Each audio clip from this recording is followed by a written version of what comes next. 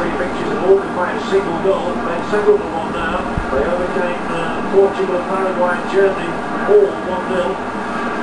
They're looking for a lead here. So just about everybody forward, 6 minutes before the break in Johannesburg. In Soccer City, a World Cup final that desperately needs a goal.